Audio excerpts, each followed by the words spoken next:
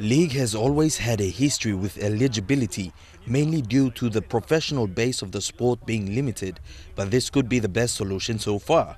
This will stop any unnecessary lockout of players from international games, as happened in the past when Polynesian players in particular had represented Australia and New Zealand and then were not selected for the next campaign.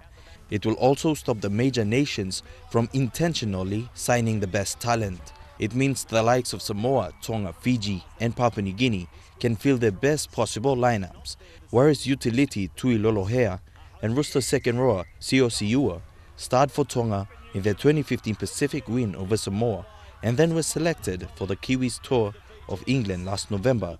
That made them unavailable for Tonga in May, even though the duo was not selected for the Kiwis Anzac Test on the same weekend. It will also take some of the heartache and trouble away for players like Solomon Kata and David Fusitua, who have played for Tonga in the past but are currently in the Kiwis train-on squad for the Four Nations. In the past, there had been considerable pressure on some players, torn between the wishes of their families and their personal aspirations. Elijah Levet, National EMTV Sports.